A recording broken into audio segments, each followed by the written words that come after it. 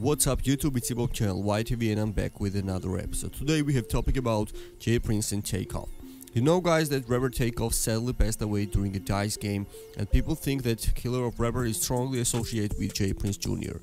After this sad news, J Prince shared a statement over the situation and criticized online speculation about the shooting. According to court documents, Isaiah, who was carrying a weapon on the night of Takeoff's murder, he had connection to J Prince Jr. He is believed to be an associate Mob Ties Records. Also, people believe that he is the man seen on the video standing close to Prince Jr. at a DICE game. So today, Rap-A-Lot Records founder went to Instagram Live and reacted to fans typing Takeoff's name in his Instagram Live. So let's check this out, J Prince, come on. It brings joy to my heart to see the ones on here that keeping the brother Takeoff name alive. Y'all keep on keeping his name alive. And I want all y'all to know none of y'all love him no more than I do.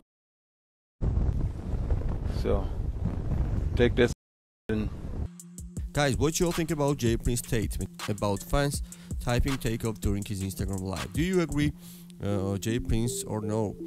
Write your opinions in the comments below, and today we have also another topic, and our next topic is about Rick Ross. Rick Ross speaks on the couples that didn't follow through with their New Year's resolutions 3 days in. So let's check this out, Rick Ross, come on. It's a new year, and it's sad to say, but some of you already done gave up on your resolutions already. Y'all was talking so highly of y'all relationship, y'all already talking cussing, fussing.